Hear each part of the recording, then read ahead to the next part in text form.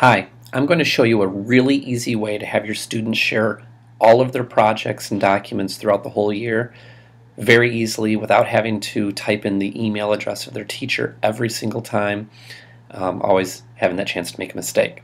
So the first thing you need to do is have your students log into their Google account.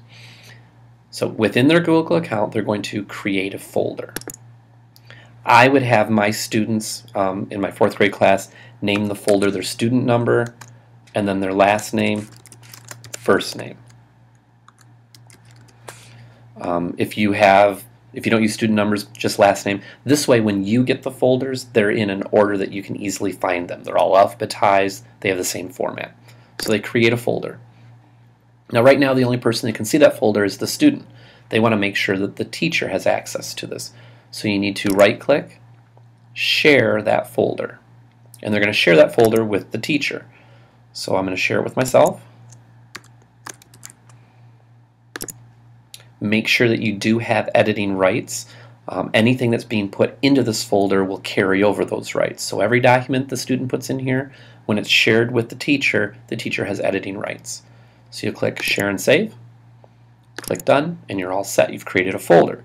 Now all the student has to do is every time they create a document,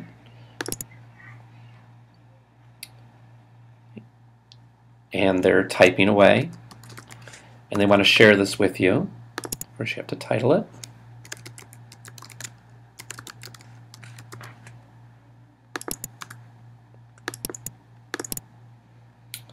Now normally you would always have them go over to the share button, add that teacher on, a lot of steps that maybe they may forget, so you're always asking a certain student or something, you need to share that with me. I did, and certainly they usually forget to do that. All they have to do now is go back into their drive, take that document they just made, drag it into their shared folder. Now anything that's in there is going to show up. Now you need to make sure that you have access to it. So in your drive, if you go to the Shared With Me, you'll have that folder that the student shared with you. I always just drag that in my classroom folders. I would make one and name it Student Work.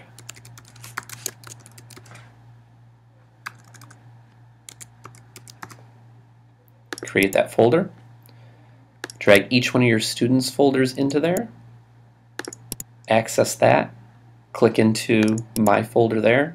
Click on any of those documents that student puts in there, and you'll see I have full editing rights. I can make comments. I can type and add notes.